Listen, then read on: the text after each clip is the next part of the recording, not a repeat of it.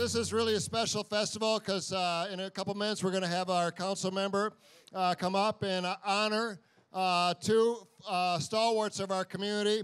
We have Marvin Anderson, we have Floyd Smaller that have been working as part of this community, building up the Rondo Days Festival, just doing incredible work.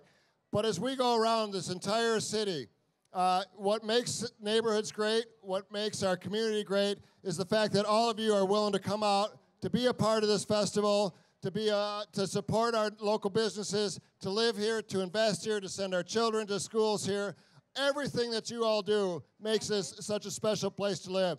So I get to have the honor of being mayor. I get to take credit for all the work that all of you do.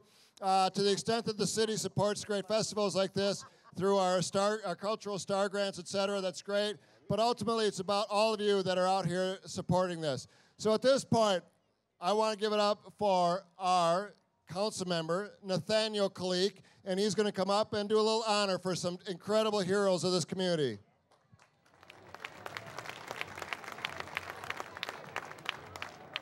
Good afternoon. It is with great honor that I have the opportunity this afternoon to recognize two outstanding individuals that have dedicated their lives for the last 30 years to keep the memory of Rondo alive. Over the past 15, 20 years, the event has gotten bigger and better. And this year, without doubt, the 30th year anniversary was the best. And I think one of the most touching moments was the dedication of the Red Caps room down at the Union Depot, where they took a photograph of 30 or 40 brothers that was working down there and went back and identified each and every one of them, took the time to go back and talk to their descendants to find out what they were doing at this present time, and some of the things that they found out, that in spite of racism and in spite of making low wages, they were able to build a foundation and to help their children and grandchildren to aspire to higher and better things. And for that, we will be eternally grateful to Floyd and Marvin. The other thing, in 1956 all the way up to 1982 or so, there was hardly little mention of Rondo. But through the work of Floyd and Marvin, not only have books been written, but we have an exhibit down at the Minnesota Historic Society to keep our memories alive, because these young folks need to understand that how we did it back in the day, in spite of the obstacles that was confronting us, we still rise.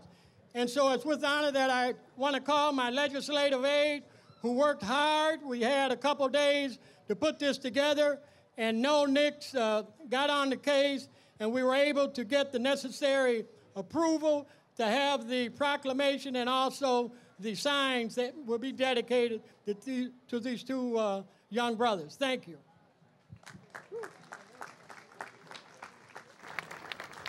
So working in the Ward 1 office, there are good days and there are incredible days. And this is an incredible day for me, and it's an honor to be a part of writing this resolution that was passed by the City Council just this past week.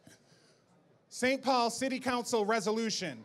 Whereas Marvin Roger Anderson and Floyd G. Smaller Jr. were both raised in the historic Rondo neighborhood of St. Paul, and whereas Rondo Avenue and the surrounding area was the heart of St. Paul's largest African-American neighborhood, serving as a home to generations of African-American families, as well as hundreds of African-American businesses and community institutions.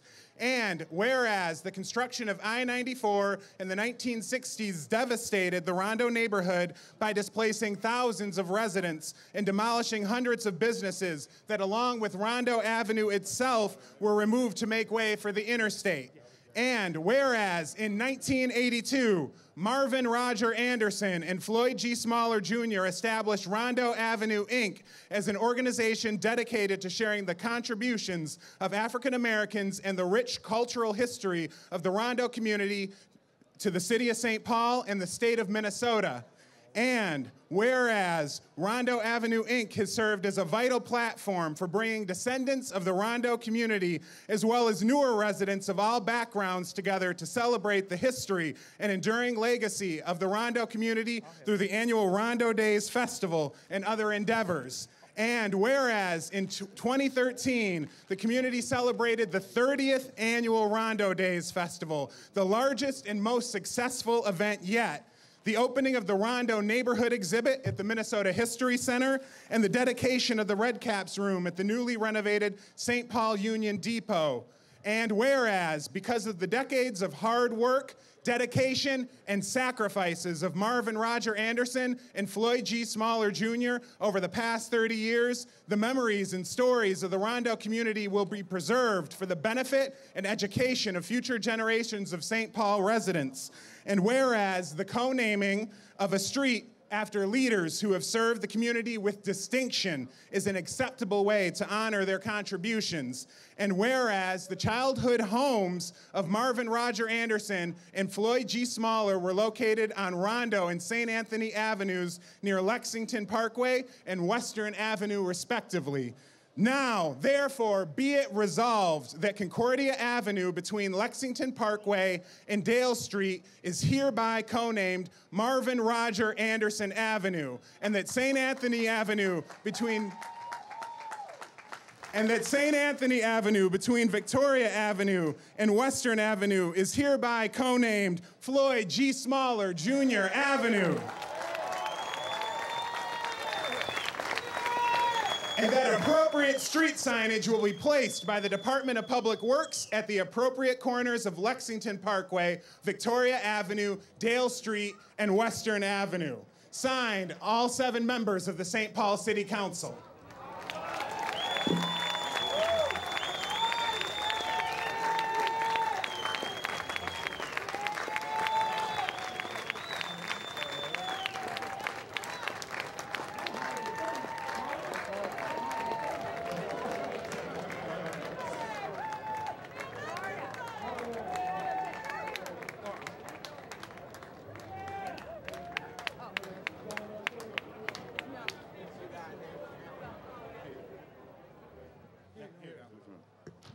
Testing.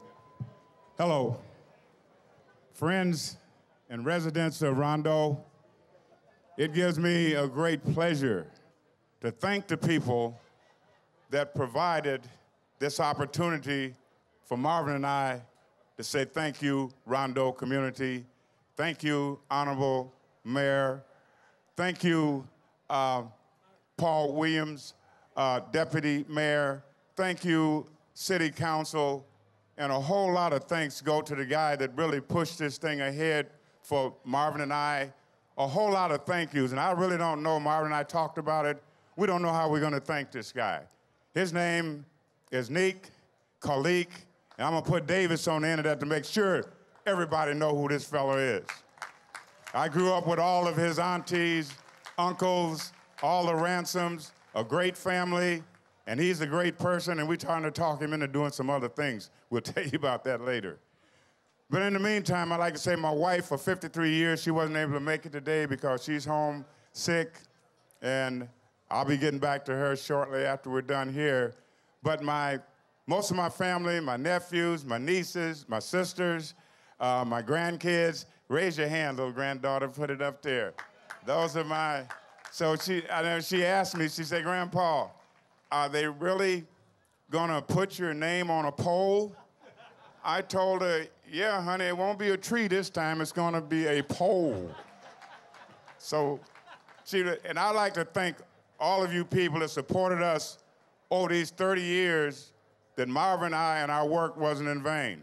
And thanks to Marvin that he talked me into this some years ago after I tried a few trial and errors, the mom and the poppers and the oldies but goodies. But Marvin and I go back further than people know. We worked together, we played together, we talked together, we did a whole lot of things together.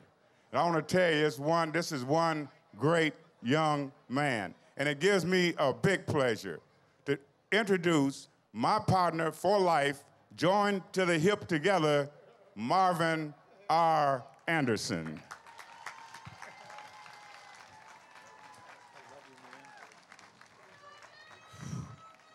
Thank you so much. I have been, Floyd and I have been friends for over 60 years. And I accept this award, this wonderful honor that has been given to us on behalf of all of the waiters, the porters, the cooks, the maids, the chauffeurs, the packing house workers, all of the people that made Rondo community what it was. I can't tell you how much this means to me. I want to thank all of you for coming out here. I want to thank Mychael and this Selby Jazz Fest, 10 years now. We should give them a round of applause for allowing us to share the stage with all these wonderful musicians on such a glorious day. I want to thank the mayor. I want to thank Noel Nix. We want to thank the city council. I want to join Floyd in extending our deepest appreciation and thanks to Councilman Nathaniel Khaliq for bringing this to the city council and for having them unanimously awarding us this opportunity to say we can never did like Concordia Avenue. What about the rest of you? It's always will be Rondo to us. I want to thank my wife, Gloria, for allowing me to be a part of this. My daughter, AZ, and my granddaughter, Isaiah, and Floyd's grandkids and his children. Thank you all. I'm speechless, and that's very hard for me to be. But thank you all for coming and being a part of this. I see my niece Audrey and Patrick there.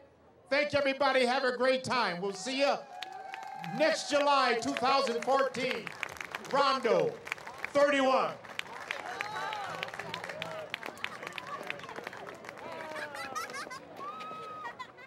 This is the Leigh Kamman Award. A guy who keeps music, especially jazz, on the minds of the community. Mr. Felix James. Mr. Felix James of Walker West Music Academy. I want to thank him and read this plaque. But first, I got to get him to hold this mic. All right. Can you hold this for me, another hand? Sure. All right. There we go. This is the Leigh Kamman Award, Jazz Award, awarded to Mr. Felix James for his years of supporting up-and-coming musical artists in St. Paul and throughout the Twin Cities, and for his contribution of forging the best this region has to offer in musical development. Mr. Felix James.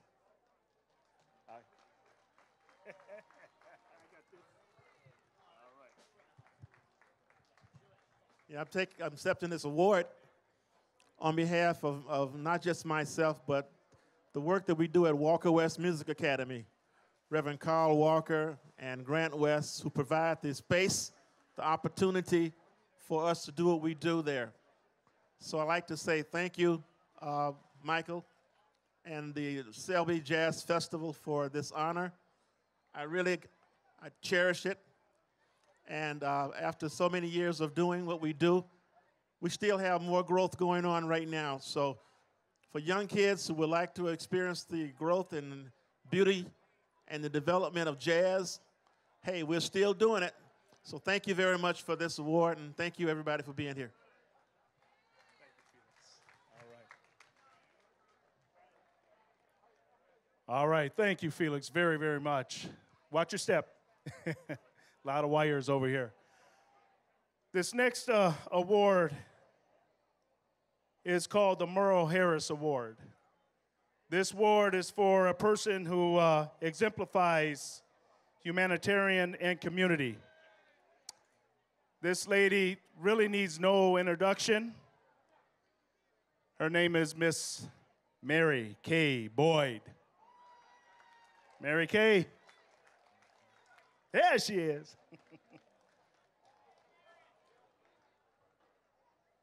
Isn't she lovely?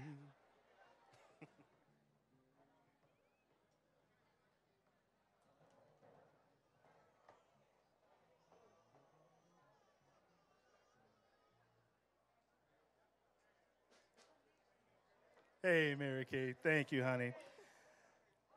The Merle Harris Community Award, awarded to Miss Mary Kay Boyd for her outstanding contributions to the equality in education and to community development, for her tireless efforts on behalf of the welfare of our community. The Merle Harris Award goes to Miss Mary Kay Boyd. Thank you. Thank you. Thank you so much, Michael. You know, I was raised in this community, and I was so proud to see Roger and Floyd have their names on the streets. Because in the future, there are children who will not know of Rondo, but when they see the names, they'll start to ask the questions and learn about Rondo. How many of you here see yourselves as educators? You are all educators. This is the village that raises the children. And remember, you are the educators of our future. I am so proud to receive this. And I just want to tell you, on October 26th, there will be a gathering of celebrating you, the community educators. Watch for the time and place at Golden Thyme. Thank you. I'm proud to receive this and serve.